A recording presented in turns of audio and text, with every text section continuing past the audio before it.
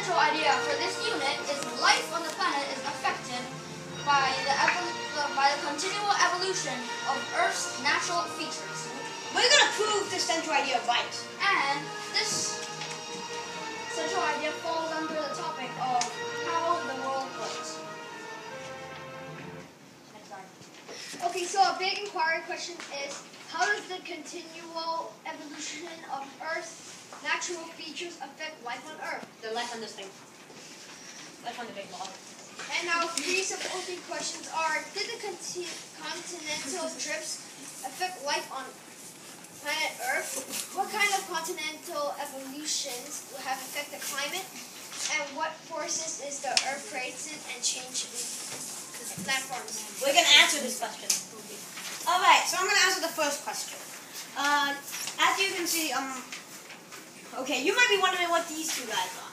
We call this the Entelodons. It's like a giant pig, and it was the apex predator. It was the top predator of its time. It was on the top of the food chain.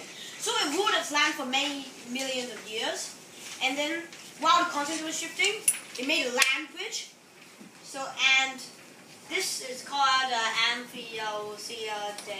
You can call it, we'll just call it a bear dog for nickname. So the bear dog, after the continental shift, two other continents were connected together, and the bear dog migrated to where the Entelodons lived. And then they started hunting the Entelodons prey, and it's also more powerful than the Entelodons. You see that Entelodons can use their jaws, the really powerful jaws, to bite, but the bear dog also has powerful jaws, but it also has claws, and it's also very sporty, very fast, like the Entelodons, but it's even more faster. And yes, so the bear dog hunted all the prey down, and there was no more left for the Entelodons to eat, and there was a big competition, and then the Entelodons lost. So after millions of years of ruling their land, the Entelodons finally became extinct. Excellent. So now we're talking about the continental drift, how the continental drift has affected Earth's climate.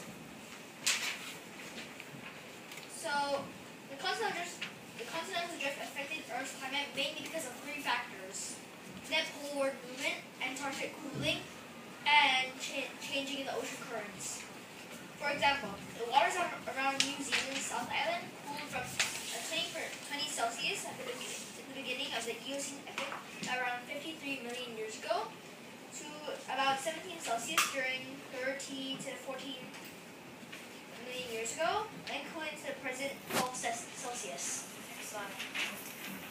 So, our third question is, what forces in the Earth create and change landforms?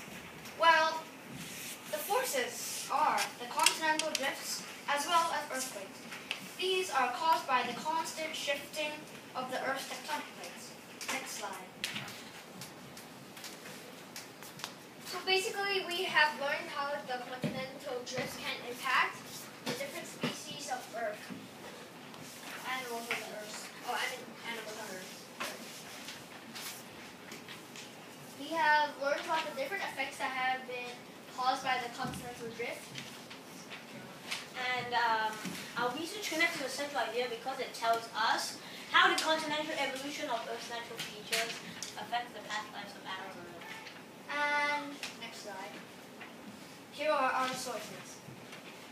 And this is the source where we got the information of the bear dog and the Entelodons. And the picture. Yeah, and the pictures too. It was from Discovery Channel. Next slide. Next slide.